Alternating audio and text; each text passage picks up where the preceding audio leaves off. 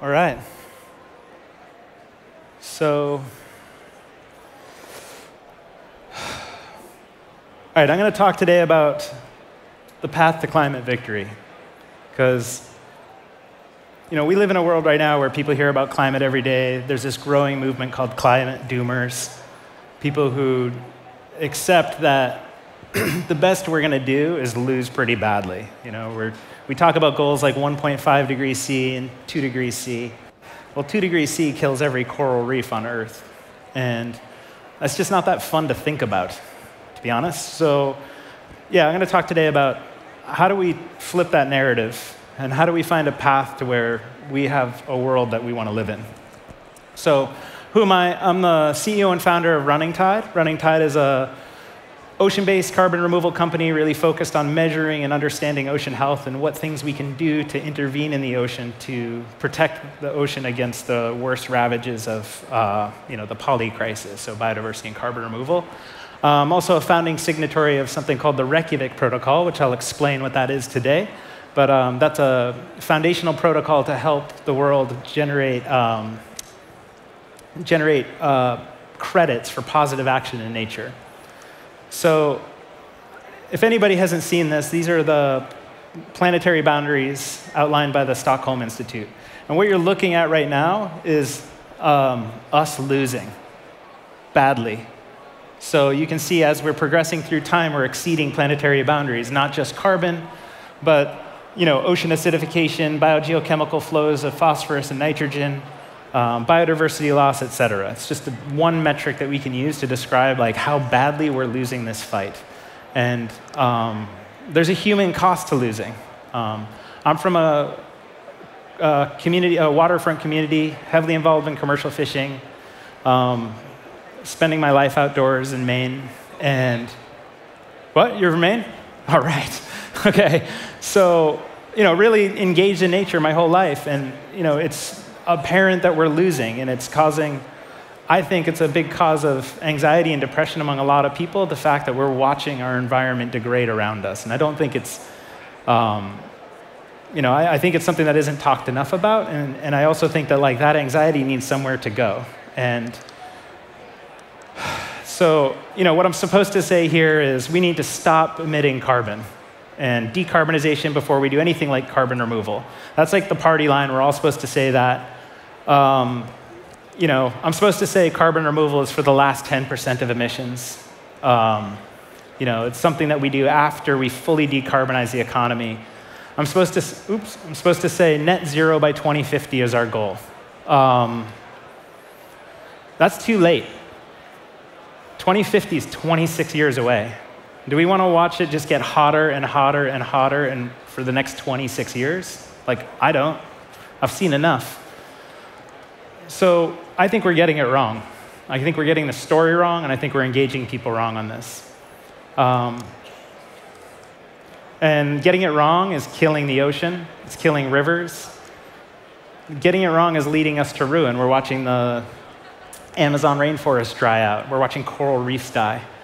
And if we want to win, we need to get this right, the framing correctly. And, while I think that we should all try to be less bad and have less damage on the environment and everything we do, there's a little bit of a constraint on the human spirit there. I'm looking at the recycling and how it's, instead of saying sort your recycling, it's calling it raw materials here at Slush. I think that's brilliant. Because that's not about being less bad, that's about being more good. It's like feeding into growth. So, you look around here and you see all this entrepreneurial spirit. It's like, how do we unleash this creative spirit to do more good in the world? How do we unleash this exponential mindset all these people at Slush have on positive action in the world? And that's what I think what we need to do is start thinking about the victory condition. Defining a victory condition. What's the vision for a future? Not plus 2 degrees C. That's not awesome. That's terrible. How about we define the victory condition as pulling everything back inside the planetary boundaries? How about we imagine a world for our kids where biodiversity is increasing above this baseline that we have today? Not hey, let's try to imagine a world where it's pretty terrible, but we can all still survive. How about let's imagine a world where it's bountiful? That's how we inspire people. That's how you get this creative energy that you feel here, is imagining abundance in front of you. So how do we get to victory? We have to incentivize the world we want to live in. So we have to pay people for positive action. If you want to incentivize a world you want to live in, like, I like bees. Like, who doesn't like bees? Bees are really cool. They make honey. They're wonderful. Like, we have to incentivize that. We have to get people out there protecting bees, spreading beehives around. If you like wildlife, you need wildlife corridors. You need to incentivize people to do that. So we need payment for positive action. And that's how we get to victory. So there's some bad things that we know we're doing, and they create liabilities. So we talk a lot about carbon emissions and taxing carbon, et cetera. There's other bad things: biodiversity degradation, methane release, albedo reduction, my nightmare, ocean acidification, which kills all the fish, reducing wildlife, water quality, et cetera. And then, sprawl. And then, okay, so we all know about that. And we're like, let's not do that. We can tax that. We can make people buy offsets, et cetera. But then let's talk about the good work. Removing carbon, massive amounts of carbon, gigatons, hundreds of gigatons. There's biodiversity enhancement, albedo enhancement, reducing ocean acidification, rewilding. How do we pay people for that? And this is something there's a lot of people in the world that are working on this really hard, and they're imagining all these different cool projects they can do, and they're working on them. But one of the problems is, there's not a ton of trust in people building these as assets or credits. So a few months ago, we pulled together some of the leading companies in the space, some of the leading scientists in the space, and got together and said, okay, let's form up a protocol. Let's figure out what are the things we have to do to generate good credits in the world, applicable to all of these different things, and let's just all see what we can agree to. Let's just decide, get everyone in a room, forget what we disagree on, what do we all agree on makes sense. It was just really cool experience. And what we pulled together we called it the Reykjavik Protocol, and it's an environmental credit generating protocol. And what it does is give a set of best practices for companies like Running Tide that are doing carbon removal out in the world, or doing ocean acidification or biodiversity enhancement. What are the practices you need to do? And I encourage everyone, we have a website. It's a really cool thing. I think that this is something that could help people do more positive action and get paid for it in the world. And there's 13 principles that make it up. So everyone could agree to it, from scientists to operators and entrepreneurs. And it was just like, what are the set of principles, the set of steps you have to do when you go out to do good action in the world, such that you can generate a credit and then sell that to somebody and get paid for doing that good work. We formed it, a lot of it's just formed around carbon removal, because carbon removal is the project, $250 trillion problem that we have to take on over the next generation. But, it's applicable to all this good work that we could do in the world. And, it's built on best available science. It outlines which counterparties, who checks your work through the process. It's just a really powerful tool. People talk about proof of work in crypto and things like that. What's the proof of work? Well, this is the proof of work for doing good work in the world. And, we formed this up, 12 people in a room, could we agree to it? And then we just set it loose in the world at New York Climate Week. And by the end of the week, we had 50+ signatories, all the best companies in the space, or not all of them, but most of the best companies in the space, I think. And it just kind of took off, and it's starting to get adopted, and people are starting to look at their work in a really structured way on how do you go do good work in the world, make sure you're respecting communities, make sure you're respecting regulations, make sure that you're building on the best available science you can, and working your way and making sure there's people there to check your work such that you can generate these credits, sell them in the market, and then go do more work. What this is the dawn of the largest mobilization and value creation event in human history. $250 trillion in a generation. And it's the stuff, what is really exciting about all this is it's giving us a vision of the future that's bountiful. And it's a way, think about all this creative energy just applied, all this anxiety that we have, all these people out in the world who are running out of economic opportunities. How do we unleash them in the environment around them to do good things and get paid for it? You know, that's a really exciting victory condition for me. And I think that, you know, so now you're like, okay, well, this all sounds good. You showed us a diagram with a bunch of boxes and arrows, like very cool. But what does it look like in practice? So I'll walk you through what we did this year at Running Tide.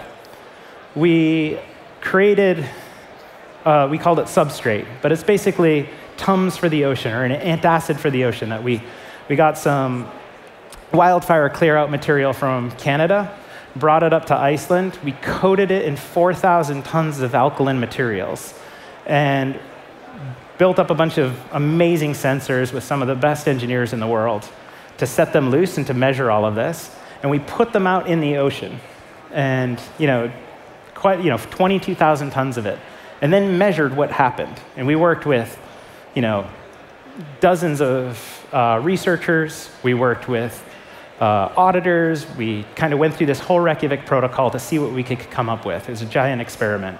And working with some brilliant people up in Iceland. And what we came out to is 16,000 tons of carbon removal and ocean acidification abatement. And this is what it looked like through the year. We had this amazing amazing data gathering system where we could put out these sensors and watch exactly what would happen. We had machine vision cameras measuring how quickly the materials were dissolving, what was sinking, where was it positioned in the world. And you can imagine this scaling up. So imagine this times hundreds, thousands, boats. Like think of like Dunkirk when the British went to rescue their soldiers in World War II. They just took every boat they could and just sent it out into the world. And imagine we did that for ocean acidification. We just went out there and we just put tons of materials out in the world. And every coastal community in the world was involved in this effort, and we could abate ocean acidification. We could halt it in its tracks. And that's what's possible here. So this, we generated, single-digit millions of revenue off this.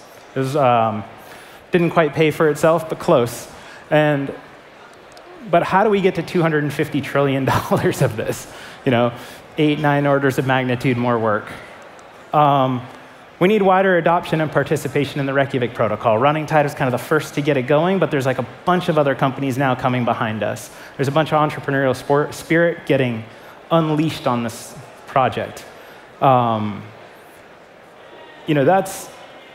That's the first thing. And we need more than just a few 50 carbon removal companies involved in this. We need biodiversity enhancement. We need auditors. We need buyers in the space. We need corporations that are trying to offset the negative effects they're having in the world buy into this. And we need more people participating in it. We need, it can't just be super tech venture-backed companies that are involved in this. It needs, super tech-enhanced venture-backed companies. It needs to be, people who have a truck, people who live out on a farm, people who see degraded land in like an old industrial site that are able to engage with this. And we need to trust in Gall's Law. Gall's Law is a software, well, I think it comes from software, but basically it's an idea that any complex system that works, we're going to engage in the world with all this biodiversity and complexity. All complex systems that work are built from simple systems that work. What Running Tide did this year was like big, hard, complex effort, but it was a simple system. We're just mixing alkaline materials and floating them on the surface of the water. How do we get that to the level of complexity of the ocean? How do we get that to the level of complexity of the rainforest, into coral reefs, et cetera? Well, we start with simple systems that work, and then we evolve and we learn and we continue on. And then we also have to trust in the capacity of innovators to learn exponentially. We have all these amazing tools now. We can measure and watch in real time what's happening out in the middle of the ocean now. 15 years ago, you couldn't do that. Now with like the level of compute that we can put on a tiny little buoy out in the middle of the ocean, with all these machine learning systems that we can apply to this, we can learn exponentially. So we need to trust in that and just get people going. The first projects are going to be simple. The next projects will be a little more complex and sophisticated and honor more of nature. But we have to be able to trust people in the process and let these things go.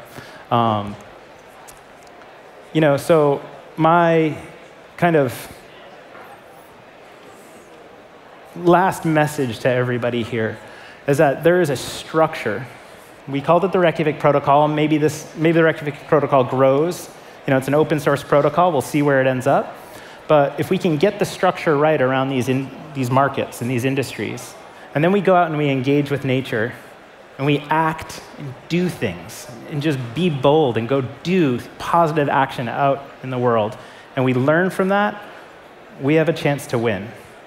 And we have a chance to leave our kids a better world than we have right now. Not a significantly worse world, but like somewhat still survivable, like not inspiring. So my final message is for anyone here, please engage with us on the Reykjavik protocol. We'll leave the website up here at the end. And I hope that we see more participation. Like I said, it's an open source protocol. We're open to people engaging. We're at the Slush audience where there's all these brilliant people working on open source software projects. We'd love people to build on top of what we're working on. So join us.